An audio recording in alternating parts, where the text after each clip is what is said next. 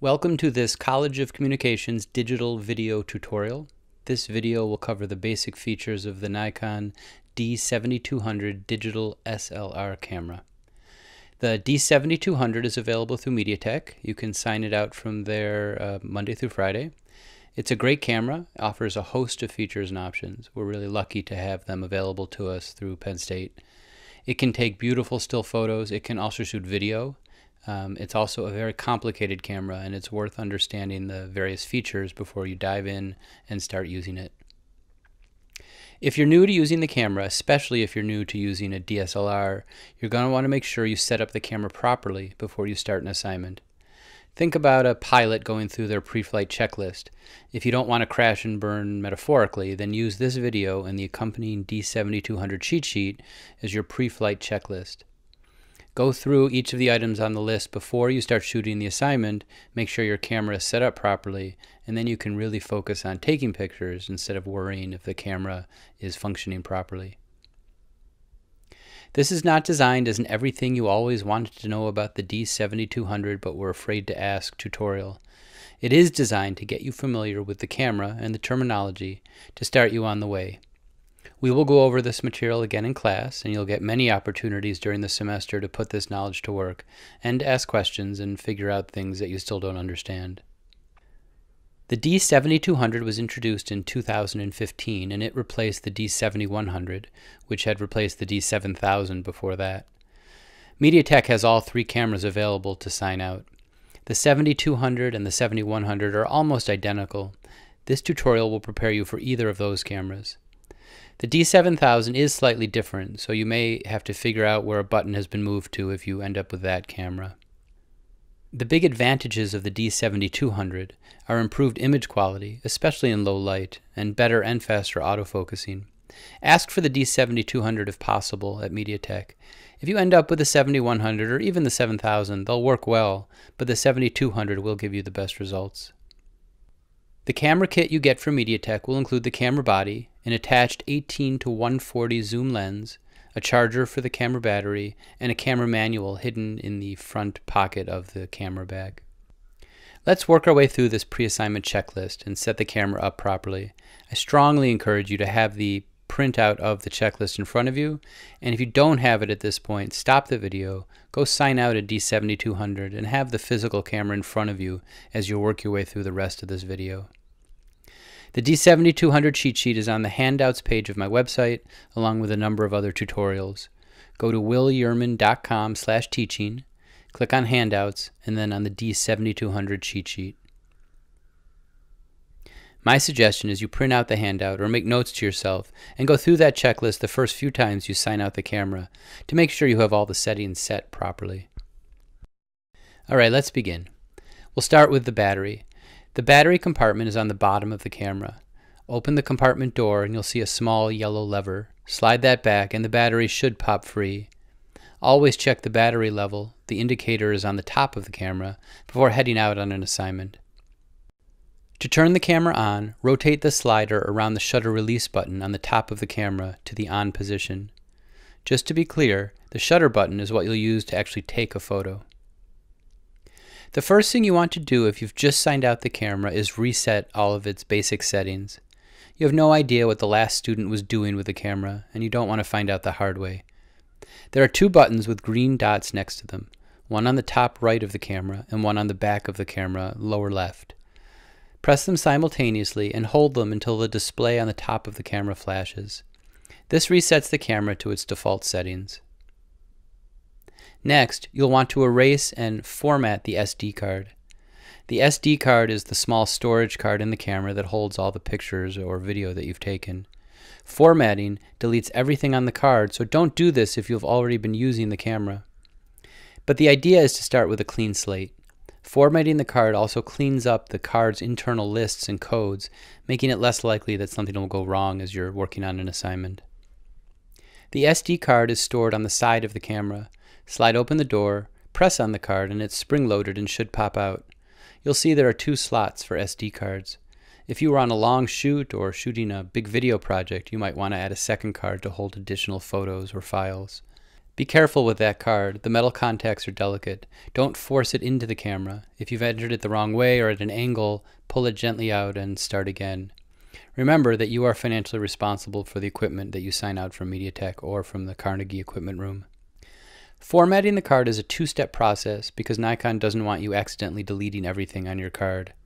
There are two buttons with the word Format in red next to them. One is on the top of the camera, next to the shutter button, and the other is the trash can button on the back left of the camera, sort of at the top left. Look down at the display on the top of the camera and press both of those buttons at the same time until the display flashes FOR. If it doesn't happen after a couple of seconds, let go, press them both again, and this time it should work. Remember, the camera needs to be on when you're formatting the card. Once FOR flashes, let go of both buttons, then immediately press them both again. You should see the counter on the display reset, and this should format your card, erasing any of the photos that were on there. So good, we've got the camera reset, the card cleaned up. Let's set some of the basic settings on the camera so you're ready to go out and take some pictures. The camera has a diopter that lets you adjust the viewfinder to your vision. If you wear glasses, you may want to adjust the camera. If the person who had the camera before you wore glasses, they may have adjusted it. If everything looks a little blurry when you look through the camera, and especially as you look through the camera if the display at the bottom, which gives you information about exposure, isn't sharp, you probably need to adjust the diopter to your vision. Just turn the small dial right to the right of the viewfinder until the display at the bottom of the camera comes into clear focus. Next step is to set the ISO. You may wonder what ISO is or what it stands for. It represents how sensitive the camera is to light. The higher the ISO, the more sensitive the camera becomes, which means you can shoot in darker situations, use faster shutter speeds, etc. ISO is part of the exposure triangle, one of the three ways, along with shutter speed and aperture, that we control exposure. Cameras keep getting better and better, but at higher ISOs, image quality can suffer. We generally shoot at lower ISO settings if we can. The D7200 can make beautiful photos at even very high ISOs, so don't be afraid to turn that setting up to high if need be. In general, we use the lower settings when we're outside during the day and start turning up the ISO as we move indoors or are shooting at night. The camera's ISO range is from 100 to 25,600. Since each doubling of the ISO means a doubling of the camera's sensitivity, ISO 25,600 is 256 times more sensitive to light than ISO 100. At the very high settings, the image will not look nearly as good as those lower settings. Try not to go above 6400 unless it's the only way to get a photo. Typically, outside on a bright sunny day, you might be at ISO 100, 200, 400. As you move indoors into, say, a brightly lit classroom, you might be in the 800 or 1600 range. And when you get into darker situations, that's when you'll start hitting those higher numbers of 3200 or 6400. A quick word about the camera's command dials. There are two knobbed rings on the front and back of the camera near the shutter button. These are the front and rear command dials, and we'll use them to change settings on the camera. To change the ISO, for example, press and hold the ISO button on the back left of the camera. The screen will display the current ISO. The front command dial changes the setting from auto to manual. Make sure it's on manual so that the auto doesn't display. The rear command dial changes the actual ISO, anywhere from 100 all the way up to 25,600. Okay, so now let's set the white balance. Different lights look different. Daylight is very different from fluorescent lights, for example. Your own eye makes adjustments for that, but we need to tell the camera what kind of conditions we're shooting under. If your camera is improperly set, your subjects can look like Oompa Loompas from Willy Wonka. Setting the white balance to match the conditions will give you the best image quality. The camera has an auto setting for white balance, and to start, let's use that. It works well for most situations. As you get more comfortable, or if you don't like the results you're seeing, you can start using the other white balance settings. You can tell by the symbols some are specific to, say, a cloudy day, or a fluorescent light, or in the shade of a house, for example. We set white balance by holding the white balance button, labeled WB, and using the back command dial. Auto 1 is the auto setting. The front command dial is for customizing any setting, and in general you can leave this one alone. Let's move on to autofocus and set the camera up to focus properly. The lens on your camera needs to focus, and you can do that manually by turning the front ring on the lens, but the camera is very good at autofocusing, and we usually will use autofocus on our assignments. First, you must turn on the autofocus on both the lens and the camera, otherwise the camera won't autofocus. On the left side of the camera is a switch. Turn it to AF. The lens has its own switch. Set it to A. Remember, both the camera and the lens need to have autofocus turned on. There are different ways to configure the autofocus on the camera. Typically, pressing the shutter release button halfway activates the autofocus. Press harder and you take a photo. So, do you want the camera to, say, lock on a subject and then stop autofocusing? Or focus continuously? Do you want to focus on a single point that you set and can adjust? Or have it focus on a section of the viewfinder, or even pick where to focus all by itself? The camera can be set up to do any of these variations, and more, to be honest. Notice that the autofocus switch on the side of the camera can also be depressed, and functions as a button. Press and hold that button, and notice the display on the top of the camera. You'll see the autofocus menu. To set our autofocus, we press and hold the button on the side of the camera. We turn the back command dial, or control knob, while we're still holding the button. You'll see that 3 modes are available to us: AFA, AFC, and AFS. AFA is an auto mode, and we won't use that one. AFC means autofocus continuous. The camera is going to just keep focusing all the time on whatever it's pointed at, even as the subject moves. AFS means autofocus single. The camera will lock focus on your subject and then stop focusing. This means you can focus on something and then say recompose. As long as you keep pressing the shutter button partway down, that subject will stay in focus. We are going to use the AFC, the AF continuous mode, to begin, and we'll add a trick to that in just a moment. Set the camera to AFC, and while still holding the AF button on the side of the camera, now use the front command knob. This changes what part of the view the camera uses to focus. In AFC mode, you can switch between auto and 3D, which are both auto modes, and then you'll see D51, D21, D9, and then S for single. In the D51, 21, and 9 modes, the camera uses a group of points to focus. We're going to start with the S mode, the single mode. The camera will focus on the single point. As you look through your camera, you'll see a small square that lights up as red inside the viewfinder. Whatever you point that at, that's what the camera is going to focus on. Feel free to experiment with the other modes, but for now avoid the auto and 3D settings. What happens if you focus on a person's face but want to place them off center? If the red square moves off their face, the camera will focus on what's behind them and they'll be blurry. We have 2 easy ways to fix that in the AFC mode. We can actually move that square.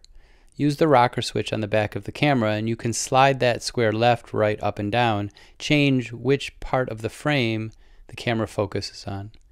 If you know your subject is going to be on the right side, you can simply slide that square over to the right and they'll stay in focus. Or we can use the autofocus lock button to temporarily stop the camera from focusing and hold the focus. On the back of the camera, to the left of the command knob, is a small button. It says AFL. It also says AEL. If you press that with your thumb, the camera will hold focus, lock focus on whatever it had been focusing on, and you can now recompose the camera. You've temporarily stopped the camera from autofocusing to hold focus at a particular point. You can get pretty good and pretty fast with a little practice at using your thumb to turn the focus on and off as you frame and focus on your subject. Now let's talk about exposure. Exposure simply means how much light enters the camera for a photo. The dial on the top left of the camera shows us different modes, different settings for setting the proper exposure. The green auto setting is the point and shoot method. That gives the camera total control of exposure, and we're not going to use that one. We want to be in control of the pictures we take. To begin, let's use the M setting, M for manual. This means you will set both the shutter speed, how long the shutter is open, and the aperture, how wide that opening is. Shutter speeds are usually in fractions of a second, could be 100th, 500th, 1,000th of a second. The smaller the fraction, the faster the shutter speed. Faster shutter speeds let in less light. They also do a better job of freezing the motion, of giving you a sharper photo. Aperture is represented in a series of fractions as well. You might see 1 over 2.8 or 4 or 5.6. We usually only see the bottom number. We don't see it represented as a fraction, and we usually see the letter F in front. These are sometimes called F numbers or F stops. Again, as with fractions, the smaller the fraction, the less light. An aperture of 1/8, represented as f8, is smaller than 1/4, represented as f4. So that f8 number, even though it looks bigger, is actually letting in less light. This can get confusing at first, but after a while it does become second nature. But remember that with both the aperture and the shutter speed, the bigger that number, the less light we're allowing into the camera. I mentioned the exposure triangle earlier when I was talking about ISO, and these are the other two parts of that triangle. While setting your shutter speed and aperture in manual mode, use the front command dial for the aperture and the back knob for shutter speed. As you look through the camera's viewfinder, you'll see a display at the bottom that shows you the exposure you're setting. You'll also see a meter, a series of dotted lines with a 0 in the center. You can see the same meter on the top display of the camera. As you change aperture and shutter speed, that line will move. Proper exposure is usually when you get that line at or close to the 0. You adjust ISO first and then shutter speed and aperture to allow for the proper exposure, the proper amount of light to give you a good exposure for that photo. The line itself, the dotted line, will disappear and line up just under the 0. Remember that if your shutter speed is too slow, your photos will be blurry. A good rule of thumb is to use a shutter speed above 1/100th of a second. You might need to go even faster if your subject is moving or if you're using a big lens. If you can't get to that fast a shutter speed, you may need to either turn up your ISO or use a larger aperture, which would be a smaller number, to let in more light.